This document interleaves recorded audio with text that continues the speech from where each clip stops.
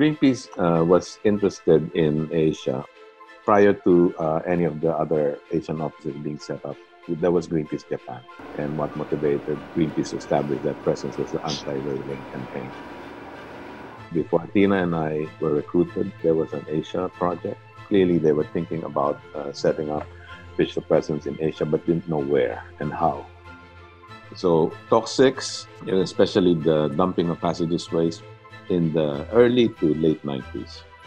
I don't know about you guys, but when Greenpeace first came to the picture in the region, there was a bit of skepticism on the part of local groups, like, oh, this is Big Green coming in. Greenpeace organized skill shares with local activists, and that's how we built trust with the organization and also started building alliances. Athena and myself were, in a way, because there was no office, that time we were floating.